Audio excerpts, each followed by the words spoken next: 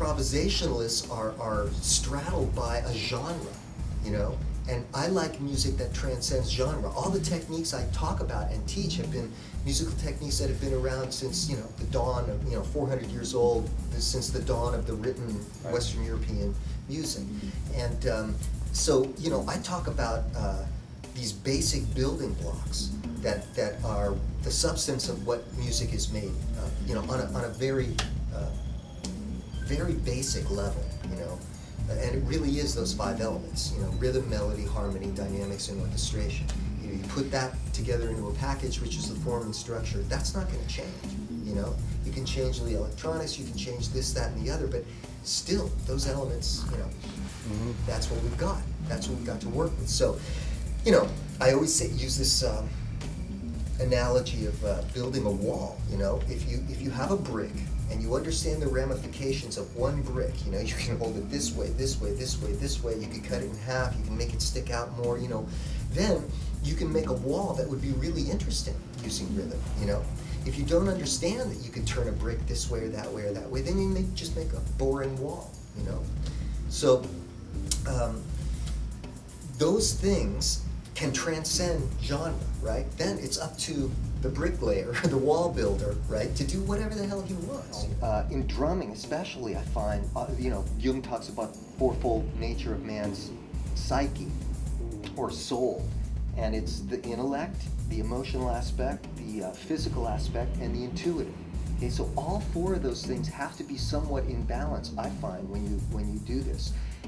You know, you've got to be physically fit, you've got to be intellectually competent and aware, you have to be intuitive and trusting enough to allow this thing that's out of your control to happen, and then you have to have some feeling and some emotion behind it, you know, and whatever that is, that's okay, you know. I mean, like I usually don't express myself humorously when I play, you know. I love to play, I really enjoy it, but I tend to channel more darker emotions, and maybe because, you know, that's why I can be such a nice guy in real life. You know, I get all my darker stuff out.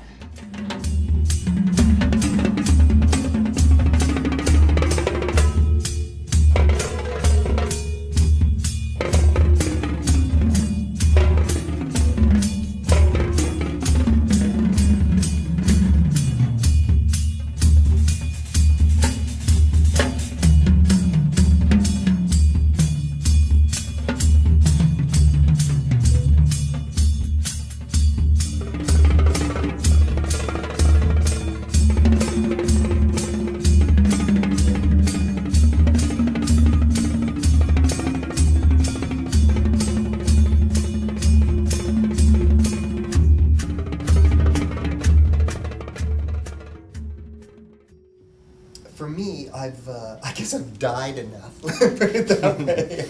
I've died enough to be able to open myself up to this thing, you know? And in a way, I mean, I take no responsibility for what happens in the moment. Except for the fact that I have practiced, so whatever the technique, you know, that I've got to enable this to happen, obviously, you know, if you hear something in your head or something's coming through you and you want to do it, you need the technique to be able to realize that idea. So I take responsibility for that, but on the other hand, what that idea is, why an idea is great on a certain night and may suck on another night, all that stuff's coming from another, you know, spiritual, for lack of a better word, energy that I have no control over. All I can do is try and show up every day and be as open as possible to that energy, you know? And I do it to a greater or lesser degree. You know, recently I've found something, you know, I mean, I've found a lot of these guys I have worked with in the past. You know, Tony Levin I've worked with for, I don't know how many years, maybe 10 years now, off and on, and he's one of these guys who, you know, we showed up for the Bozzio Levin Stevens things, we had no idea what we were going to do. And we made a record in 3 days the first time, and the next time we had a little more time, but basically we jammed and we made stuff out of what happened. Pat Mastelotto and I have done this. We found ourselves in Austin after the earthquake in '94, and we started to play together, and we just, you know, rolled tape, went into the garage and made CDs and did solo or duo gigs, you know, where we just filled the stage full of percussion and improvised. You know, we didn't know what we were going to do.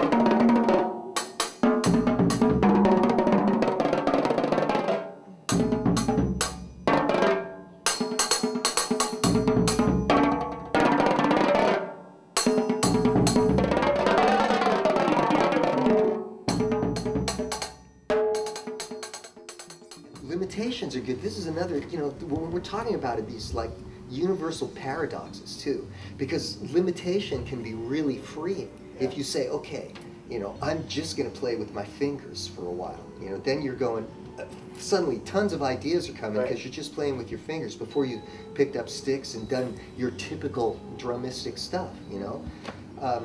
So, you know, Stravinsky always talked about that, you know. If he knew what the structure of what he was going to compose for was, he could start. Otherwise, faced with infinite possibilities, he was overwhelmed and he didn't know where to start. So, you know, that helps you. Okay, I'll just deal with this. And then, you know, within that little universe, let's see how many variations of interesting things I can come up with. I think what we're selling here for people who have the ears to hear this is an exclusive, unable to be repeated, you know, event that can only happen once in a lifetime, that they can be a part of in a theater, in a live context, or hear a recording of that that can never be duplicated, you know? And I mean, that's, to me, that's like, wow, you know, that's rare, that's exclusive, that's like seriously, you know, unique and beautiful, and it's like finding a new species of, you know, life or something.